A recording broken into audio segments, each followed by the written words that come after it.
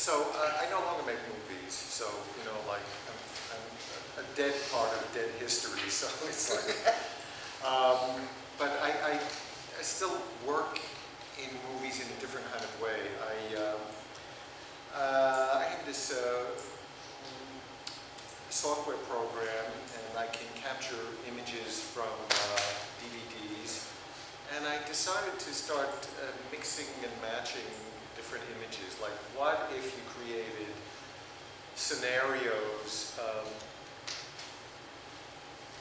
from different cultures, from different time periods, in which people who ordinarily would not have been in the same movie somehow appear in the same movie, in the scenes from one of their movies. In a way, I started making these different narratives that distorts and almost profanes the meaning of the original narrative, and puts it into a new context. Not that I know what that context is. I don't know what the meaning is. I don't think it has a meaning, but it brings up all kinds of, hopefully, it brings up in the viewer associations that are out of the image. They go forward and backwards, which is what I try to do in my clip films, and even in two other films that are being shown here, Postcards and Exterior Night, which use found footage images, but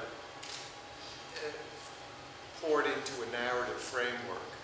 So these new photomontages, I mean, basically, it's exploding the visual history that that we're both blessed with and burdened with. I mean, film history has reached a very strange point in its existence. I mean, we have maybe thousands of really great movies, maybe hundreds of great movies, in a very, very short period of time.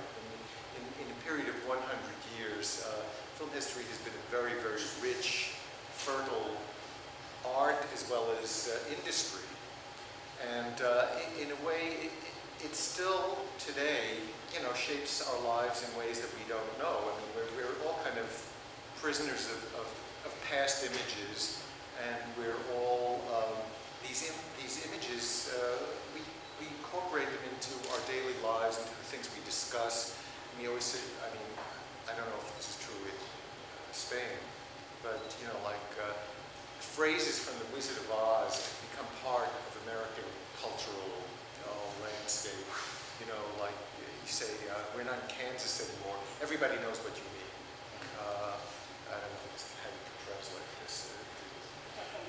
It's a little complicated, but I mean, phrases from On the Waterfront are, you know, like incorporated into daily language.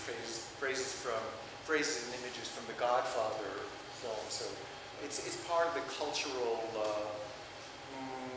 lingua franca, so to speak.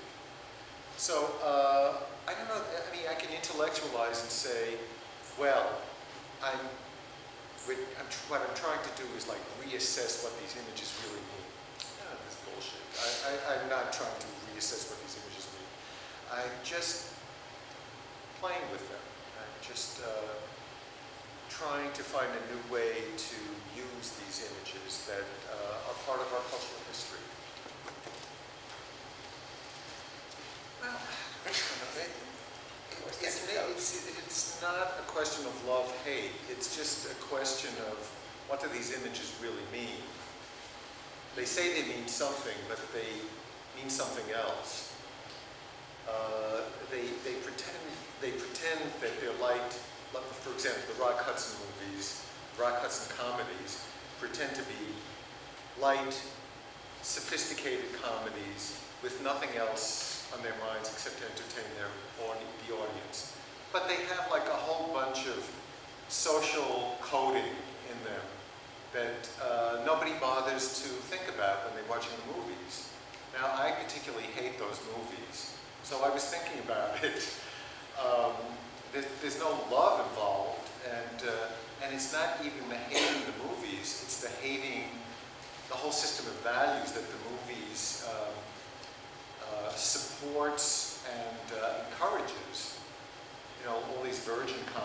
with Doris Day as the oldest virgin in the world, and Rock Hudson is the most manly of men in the world. You know, it's like, it's exploding myths.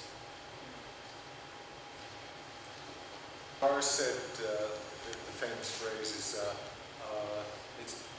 film is truth 24 frames, 24 times a second. Well, it's just the opposite. I mean, film is lies 24 frames a second. And I don't think I'm the first person to say that. Sounds familiar. Yeah, I think even a filmmaker whom I hate, Michael Haneke, just said that recently about his other film, his most recent film. But no, films are lies, and especially Hollywood films. And especially for me, who probably was more influenced by Hollywood films than you were when you were growing up. Yeah, it's very important to unmask these distortions that this false conversation that is created between the spectator and the screen images. Que es una visita guiada. Yes.